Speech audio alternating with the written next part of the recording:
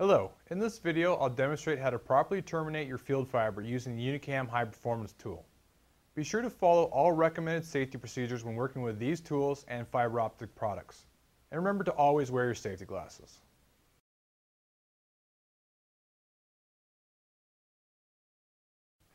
First, we want to ensure that we have the connector properly seated in the tool. Then what we'll do is we'll pick up our cleaver. We're going to remove the fiber from the cleaver by pressing the black button and gently pulling out the fiber. First, we need to insert the cleaved fiber into the fiber lead-in tube.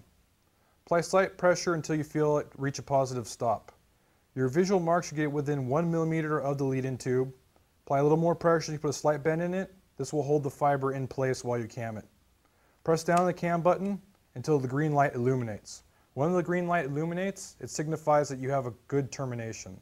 In rare instances, the red light will illuminate, indicating the termination was not successful. If this is the case, press the reset button, then remove and reseat the fiber. Squeeze down on the cam button, and the green light should illuminate. If the red light continues to illuminate, you may need to remove, recleave, or reinsert the fiber. When the green light illuminates, indicating a successful termination, turn the crimp knob 180 degrees. Clockwise or counterclockwise doesn't matter. Slight resistance while turning the knob is normal.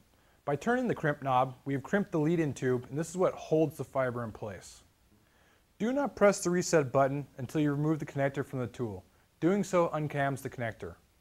Open the lid, slide the VFL coupler back into its starting position, slightly squeeze the load button, and remove the connector from the tool by lifting it straight up and out.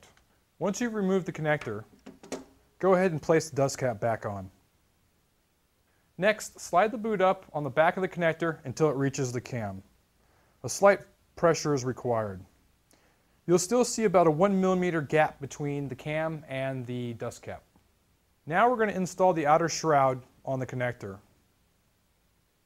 We want to ensure that the date code on the connector is lined up with the key on the shroud. Next, slide the connector into the back side of the shroud. Apply a little bit of pressure until you hear a click. Once you hear that click, the shroud has been properly installed and should move freely back and forth. For LC connectors, remove the black load adapter and replace the dust cap.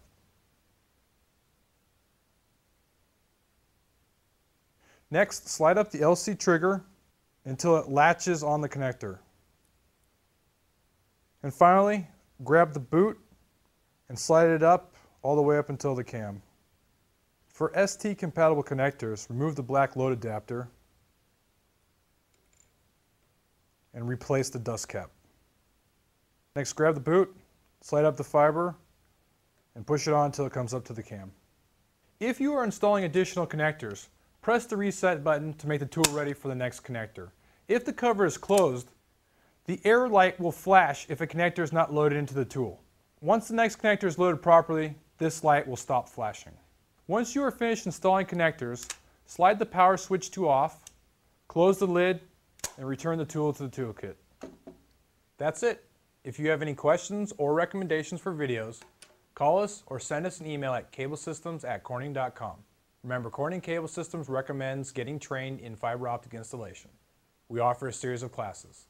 Thank you.